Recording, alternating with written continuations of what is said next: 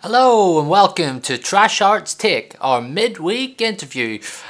This week, me and Sam actually had the pleasure of having a chat with Jason Figgis. So yeah, hope you guys enjoy it. Take a listen, give us a like, give us a comment, give us a subscribe, and as ever, enjoy. So this is TrashArt Take with Jason Figgis. How you doing, man? You good? Very good. There'll probably be a slight delay on this, I'd imagine, because it always seems to be that way on this end on WhatsApp, but we'll get there. That's what editing's for. Yeah, I was just about to say that. Yeah, I'm good. How you good, Ryan? I'm good. Excellent. Yeah, thank you for joining us, Jason. We really appreciate it. Well, I really appreciate being asked. It's nice to do something other than, write in one's attic, on this lockdown that we're all experiencing. So it's nice to be able to chat to people, of like-minded people, Oh, totally, man. How actually did you get into filmmaking?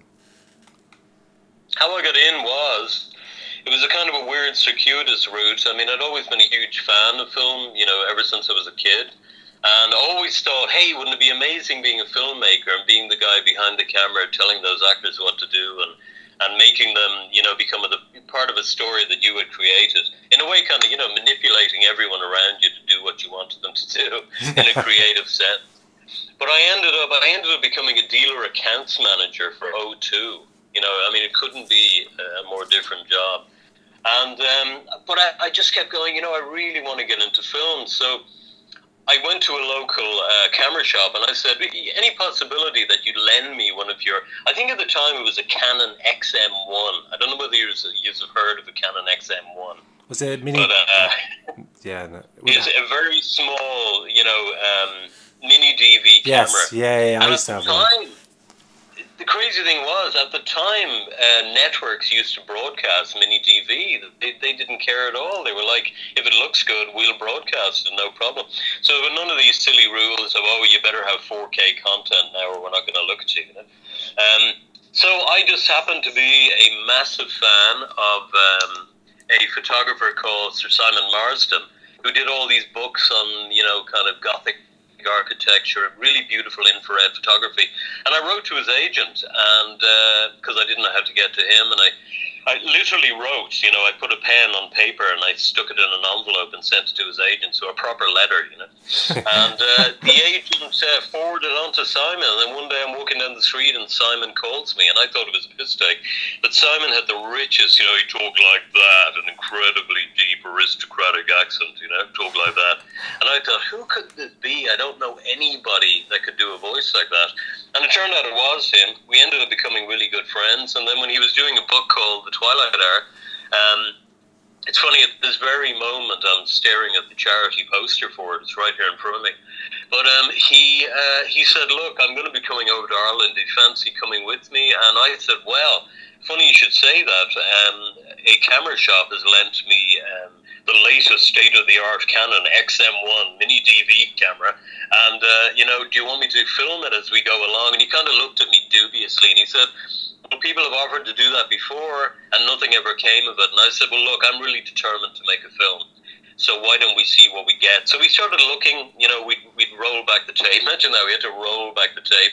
And we'd look at everything, and he loved it, so he started giving me his attention, and it went from there. We ended up getting John Hurt on board because he loved what we had done, and he bookended it with a bit of narration, of Edgar Allan Poe at the beginning and the end. Well, obviously bookending, and then we ended up getting an agent in Los Angeles, and it ended up getting out there, and Discovery Network bought it, and they distributed it to 150 countries through Discovery Civilization. So it kind of went from there.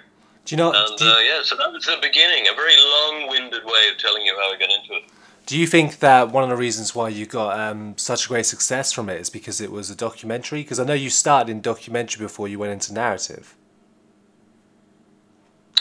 Sorry, say that again. I missed that last bit. I know that you went into documentary filmmaking before narrative filmmaking. Yeah, no, I did. Yeah, I went into documentary before narrative. So I always planned on just doing documentary because I thought, you can't get more social realist than making a film about real people doing real things. And I've always been a huge fan of social realism. I love Ken Loach. I love people like Richard Woolley, back in the 70s and the 80s. I love Kitchen Sink. I love that kind of stuff. But it was only when I did the documentary and I kind of thought, and I got together with like-minded people and I thought, that did really well. But the funny thing was, even though I planned on then doing a feature film of a graphic novel that I'd been working on with my brother called The Alta Boys, which became Three Crosses, which was given that awful bloody name once upon a time in Dublin by the distributor in the US, we decided, we'll try that out.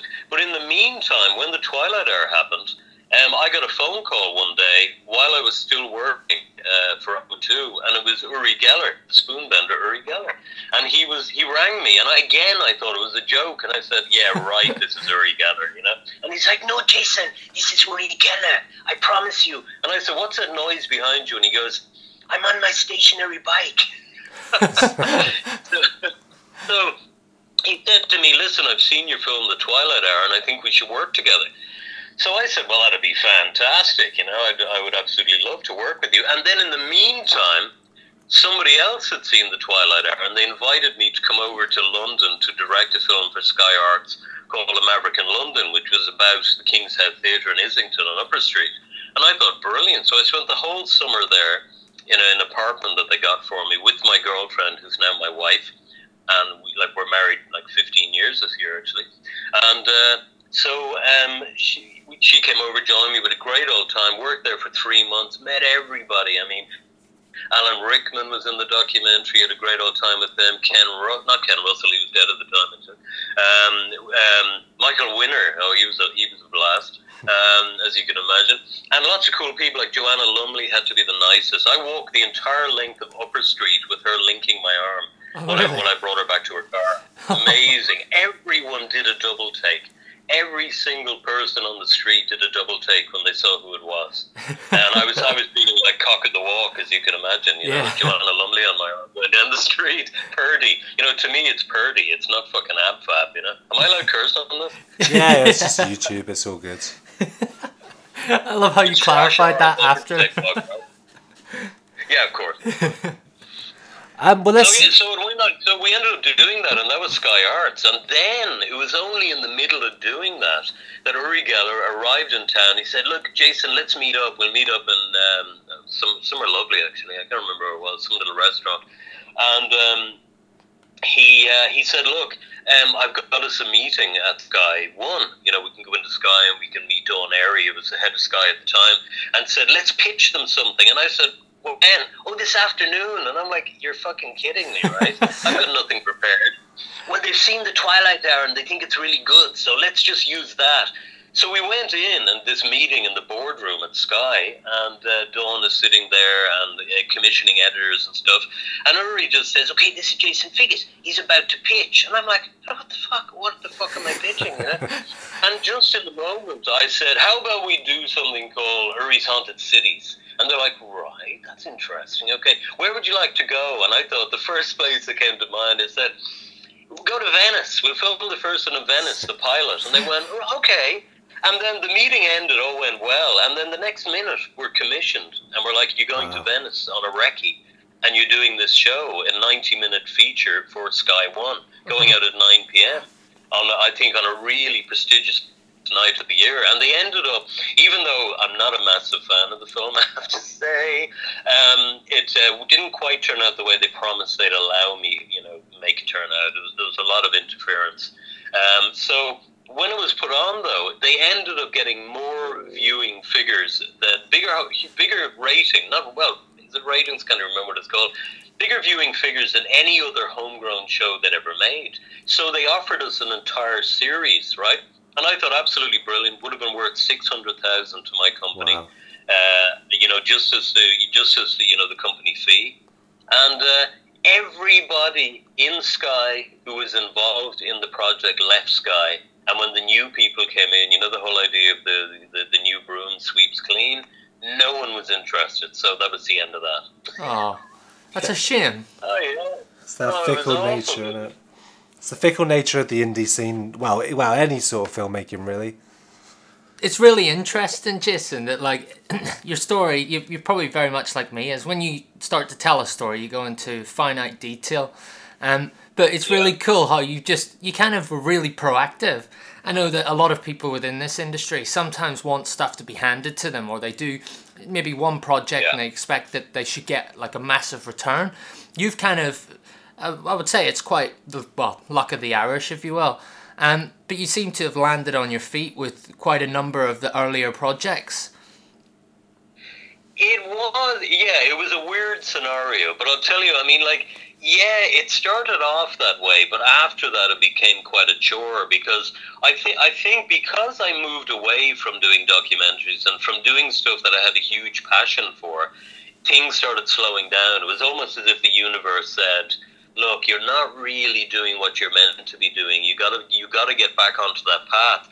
So I ended up doing a lot of things like, you know, I ended up teaching drama to kids in a place called the Mill Theatre in Dundrum in Dublin, and from that I thought, you know, okay, I'm getting to do what I love. I'm getting to work with kids and, you know, teach them the fine art of acting for camera, but at the same time, I'm going to start developing projects with them and maybe do some summer project films with them. So we ended up doing a film called Children of a Darker Dawn. I've had a thing called Virus X, which is rather pertinent at the moment.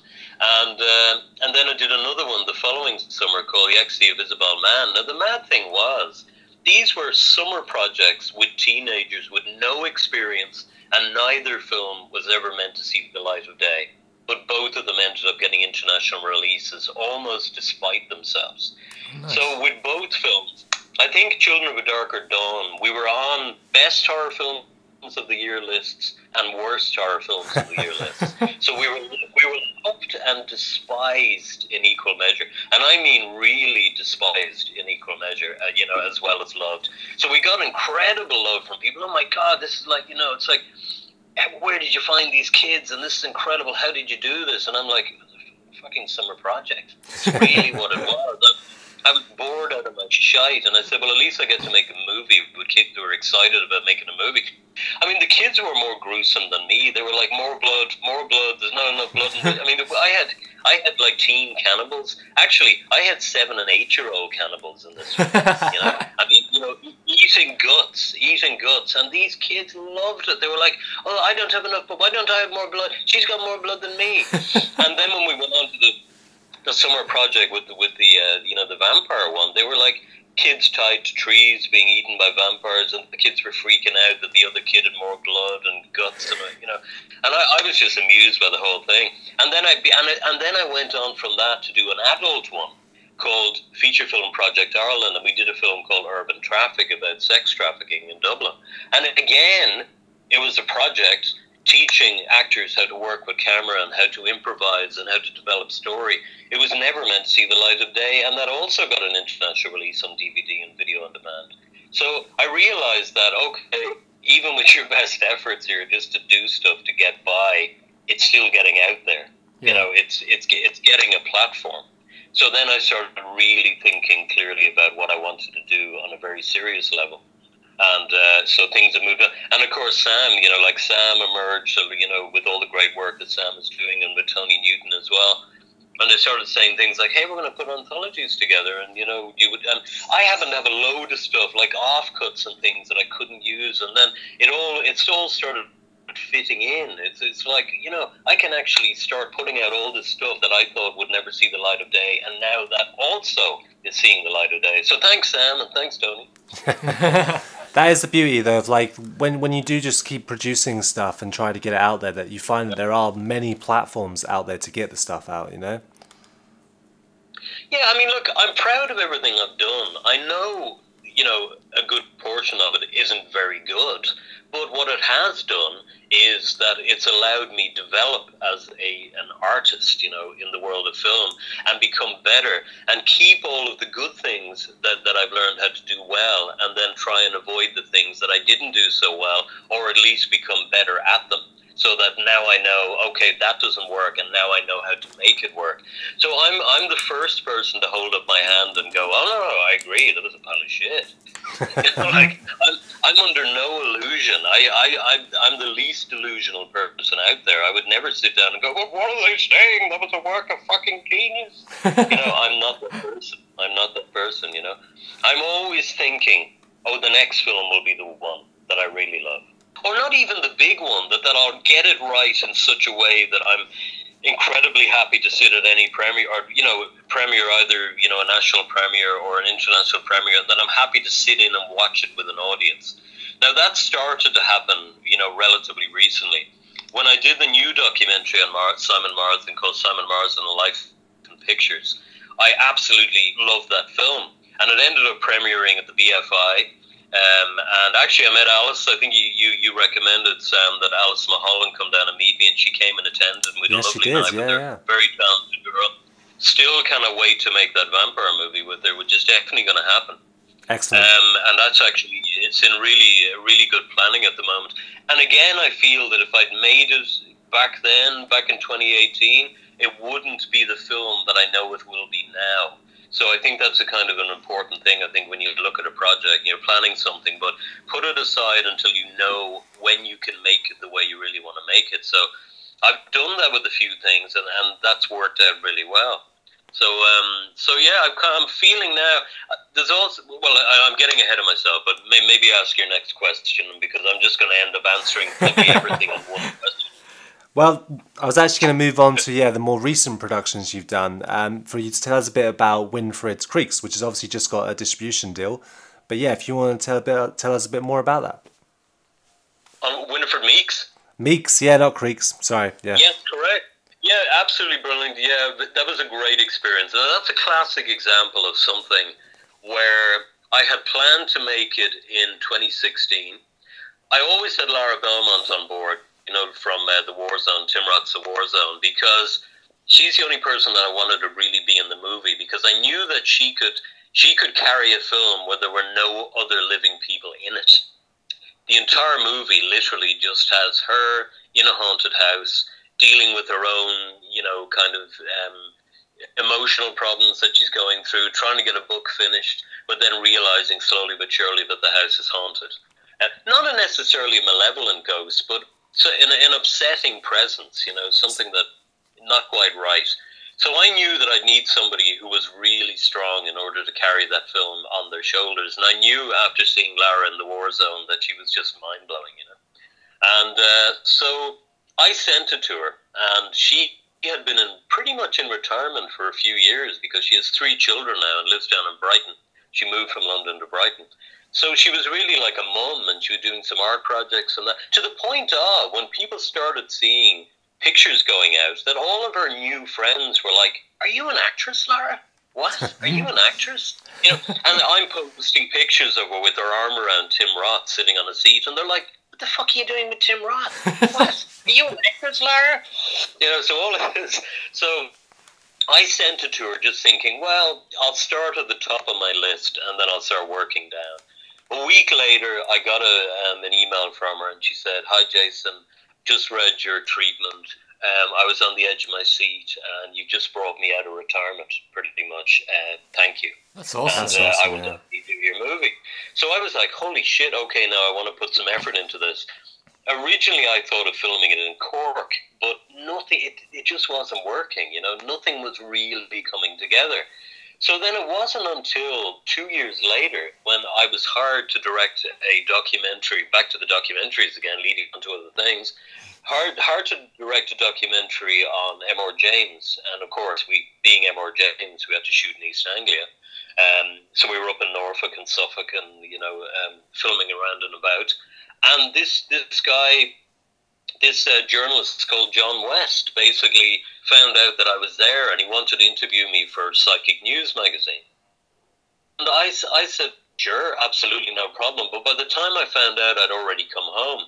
But we realized in a very short period of time that we had everything in common, from our childhood, all these things that we loved, everything that I loved, he loved. And he started knowing more about things, subjects that I absolutely adored. And I thought, wow, this is a person now I could work with on stuff.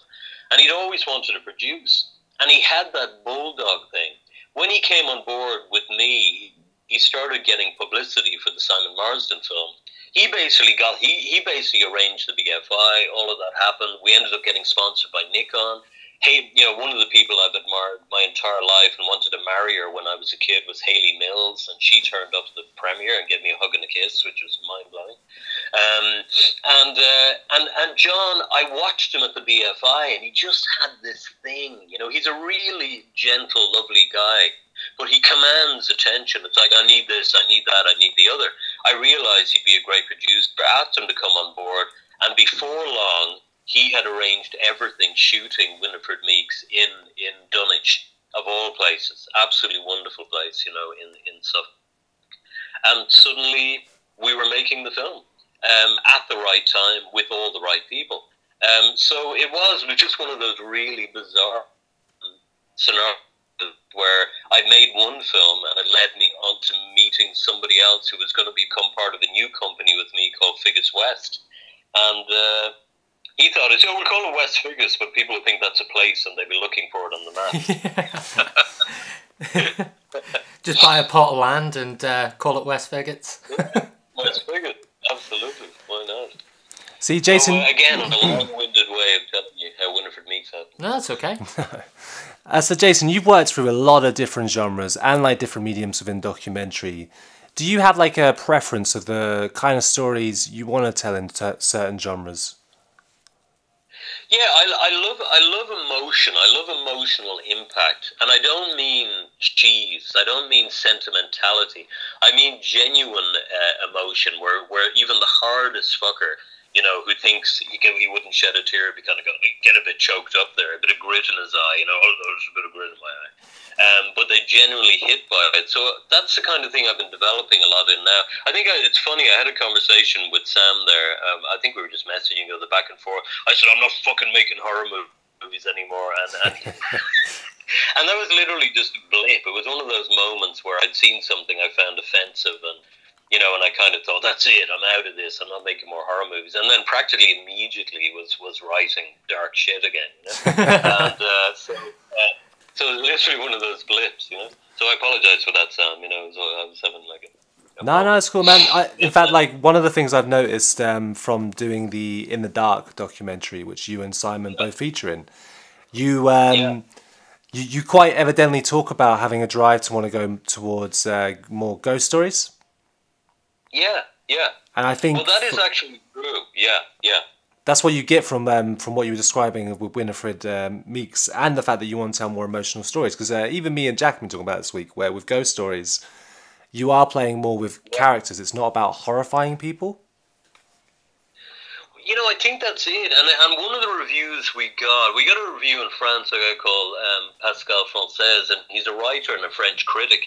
And he was saying that when he watched Winifred Meeks, that really it felt to him like a psychological drama with supernatural elements. And that was always the intention. I wanted to do a film about this woman and the fact that her boyfriend or her husband could be, had been unfaithful to her, and she'd gone off and rented this house, which she always does anyway when she writes a new book in this series of teen crime novels, the Emma Hart mysteries, kind of YA stuff, And she's already in a kind of a dark place. But I got Bill Fellows, who's a great Northern English actor. He's done a lot. He's in Broadchurch. He was in Biker Grove actually for ages. Crikey. Yeah, brilliant. But he does everything. He's in fucking everything. And he's actually, the funny thing is, at the moment, he's the voice of Captain Birdseye. Which makes it even funnier that he's only a voice in our film, because he plays Laura's dad. But he's only a voice on the phone because he'll ring her every night and they'll have a chat. And it's also a great way of moving the narrative on, because she gets to confide in her dad, that things aren't quite right. But in order to be he's kind of part of the audience in a way, because he takes a mickey out of her. Remember when you were 16? And she's like, oh, Dad, I'm not 16 anymore. Remember when you were 16 and you went to the graveyard because you were sure that the Red Lady was going to come on Midsummer's Eve, and said, yeah, I was a child, Dad. Yeah, but remember... so he's kind of goading her and taking the piss in the way the audience might. Even with... other reviewers have said, is the house haunted at all? Or is it her mind? You know, have things just gotten too much for her? And that's also a valid point. And I'm never going to say to anyone, of course it's fucking haunted. What do you want about, you idiot? Maybe it isn't. Maybe it's subjective, isn't it? You know what I mean? You know, so, yeah. So whatever people, you know, it's like somebody could sit in a room and somebody, you know, a table falls over. One person is convinced that it was poltergeist activity, and the other person said, well, obviously wind got in somewhere, or a cat came in and knocked it over. So you'll have those who are going to go, oh no, it's all in her own mind, or the others going, oh no, it's definitely haunted. And I think it's what you bring to it. I'm sure you will agree. It's what you bring to the film. You want certain things, you know, or you don't want certain things, you know. No, definitely. That makes a lot of sense. Jason, what's next? Well, here's the funny thing, and it's good in one way, you know, in terms of being asked that question. But we're actually the next project that we have. I wrote a film called Bureau's Dragon, and it's about a career criminal on the run. And he ends up holed up at a woman's cottage because he's injured, and they end up developing this tentative relationship. And it's a hard-edged story about two people who haven't got out of life what they wanted, and they're in their 70s now, both of them. And they may never get what they want out of life, but maybe they will. So it's like it's a kind of a tough drama with only 3 characters. But there's a gagging order on it because I got 3 major British actors to star in it. Oh, nice. Right, because basically I went to this guy, and I can't say who it is. I went to this guy doing my usual. He's the top of my list. I'm expecting to hear no, and I'll just move down the list until I get somebody out of EastEnders, you know. But I didn't mean that. You can edit that bit out. I don't mean that, because let's face it, the fucking actors in EastEnders are fucking brilliant, or they wouldn't be there. I mean, to convince, you know. So basically, I hit this guy and through his agent. The agent was the usual. Is there money there? No. I want to do this the old-fashioned way, the way they did when directors went to Wardour Street with a fucking poster and they said, here's a movie, will you give us money to make this movie if I can get these actors to be in it? And they go, yes. Now that to me is a model that works. All of this bullshit of actors saying, no, we're not going to sign on to your movie until you're funded. How the fuck do you get funded unless you have people interested in your project? It's utter bullshit, right? So I'm always very upfront with people. I went to the agent and I said, look, here's the story. You know, if the actor's interested, I will be using their name to try and raise finance on this. So immediately, she was immediately like, oh God, we don't really do that anymore. And I said, look, allow the actor. I said, I met the actor no, I didn't lie. I met the actor once, and I told him that, and I said, we got on like a house on fire. And we actually did. We got on like a house on fire. I met them on set of a major project once, and that I was visiting, and exactly, and they were the lead, and I basically got on really well with it. I'm nearly saying his name. Really got on well with this person, and they said, "Oh, okay, so you know him?" And I said, "Well, a little bit." I said, "Will you let him make the decision?" I said, "Don't do the usual of what you guys do and either read the script and chuck it in the bin, or just chuck it in the bin and go, well, it's not funded, let's move on." And the girl got back to me and she said, okay, we'll give it to him. So it went it went from Jason, ending with regards to, I got an email at 3 o'clock one morning, don't know why I got it that late, and it said, "Dear Jason," and I thought, well, that's interesting. And then it says, such and such, has read your script and absolutely loved it, and said not only will they star in your movie, but you can happily use their name to raise finance. That's brilliant. And I was like, fuck me. I said, I woke my wife up and said, you won't believe it, I got bleep bleep to be in the movie.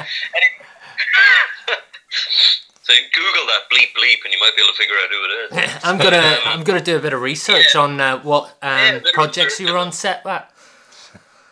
Oh yeah, exactly. Well, that's true. Actually, oh shit, actually, there's an article out there. Oh, Christ. Anyway, we'll keep it between us. Don't worry. You figure out who it is. But so it kind of went from there. Now what they said was, now look, we're giving you this letter of intent and you can do that, but you cannot publicize that they're going to star in this movie. And they said the usual, because what if your movie doesn't happen and then they're attached to something that never happened? It just doesn't look good for them. And I said, that's totally fine. I said, I'm more than happy to do that. So I then sent the script to somebody else, and they're, a major British actress of television, not of movies, but highly respected since the late 60s on up. Sent it to her, ended up getting to her directly, which was amazing. And she said, I'll read it tonight. And then 2 days later, I heard nothing, and I thought she doesn't like it. Then I get a message from her saying, sorry, Jason, my printer's broken. I'll get it to you as soon. I'll get on to you as soon as possible. About a week later, she goes, I absolutely love it. It's wonderful. She's an amazing character. Wonderful, wonderful, wonderful. I want to do this movie. Who have you got? And I said, such and such is playing the male lead. Oh my God, always wanted to work with them. Excellent. So that was like, I had two of them. And then the third, I got, who's somebody I've admired for many, many years, iconic from the punk world, but she's amazing, absolutely amazing. And so she came on board to play the third role, which is essentially the bad lady in the movie.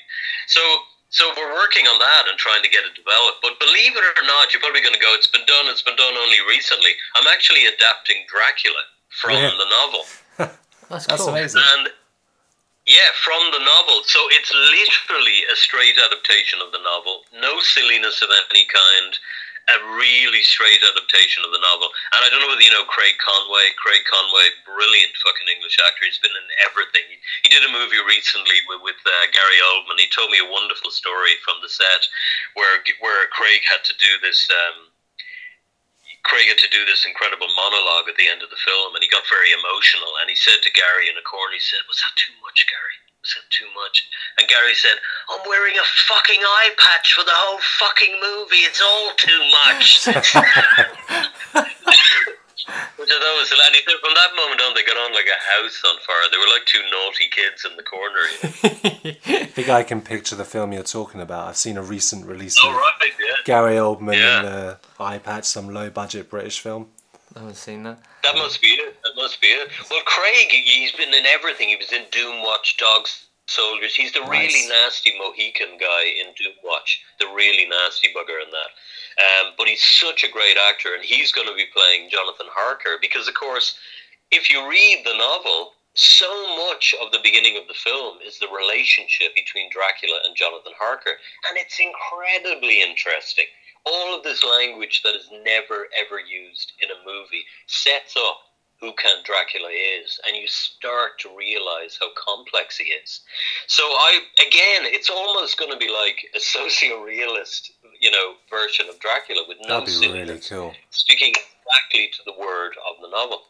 And I've already got great support now in Romania with some film production people in Romania who are going to get me this, that, and the other. I've got the backing of Dacre Stoker, who has written the prequel and is also a direct relation to Bram. So it's all kind of building beautifully, And also another amazing project, which I'm very, very happy to be working on, is we are doing a feature documentary on Jack the Ripper, looking at Dr. Francis Tumblety as the most likely suspect, based on brand new evidence which has emerged in the United States. It's never been seen before. Really? So that's so I've got the world's two leading experts on board this documentary to do it. So the top guys, one of them a naval commander from the U.S. Navy, and another guy, an ex-policeman from Cambridgeshire. And the two of them have had loads of best-selling books, and they are just they're steeped in this. So that's really exciting. So we've got that in development at the moment. So that's quite three cool. really, strong things, Yeah, that's awesome. I was going to ask you what your dream what your dream project would be, but I imagine with them three there, they're pretty much right up there. Well, no, to be quite honest, they are, but I would love, and you might laugh, I would love to direct a Bond movie. I would absolutely love it. And I'm sure every filmmaker would. Yeah, exactly. I'm sure every filmmaker would. But I know what I'd love to do with it, I know what I would love to do with the film. And the way, as filmmakers, we would sit around and we're able to really put a strong idea on something that's really iconic, because again, we've been steeped in it, growing up, if you're a fan of the Bond movies. So you kind of know, just give me the fucking chance to do it and give me $200 million and I will give you a series movie. It won't be Quantum of Solace, I promise. Good. Remember us if you get a Bond film. I'd love to be in a Bond film. Well, guys, if I get a Bond movie, everyone I know is coming. Yes. Everyone's on board. Absolutely.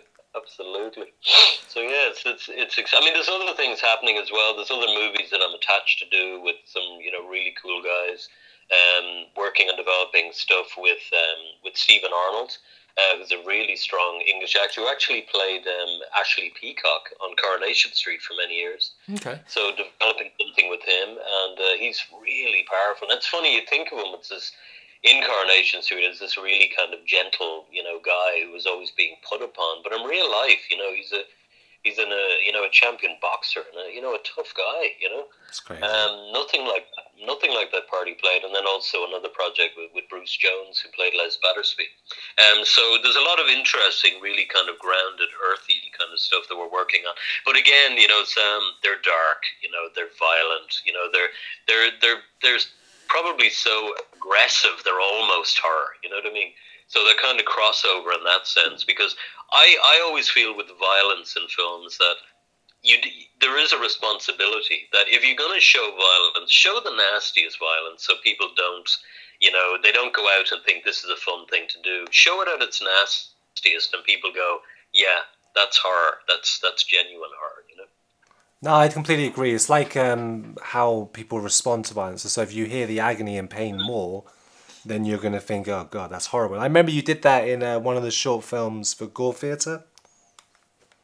Yeah, which I've given so much stuff to Sam and Tony, I can't remember what I gave or what it's in. It's so funny. Tony reminds me, such and such is coming out, and I go, what short did I give you for that? And he goes, I've no fucking idea what it's in there.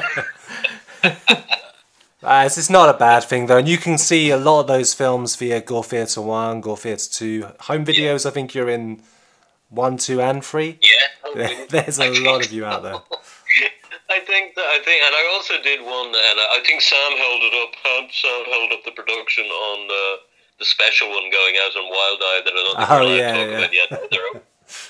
It's done now though. We got there in the end. We got there in the end, exactly. No, I really look forward to that one. Because I had a great time. My brother came over from the States and he starred in it for me, and we had a lot of fun doing that. It's good stuff.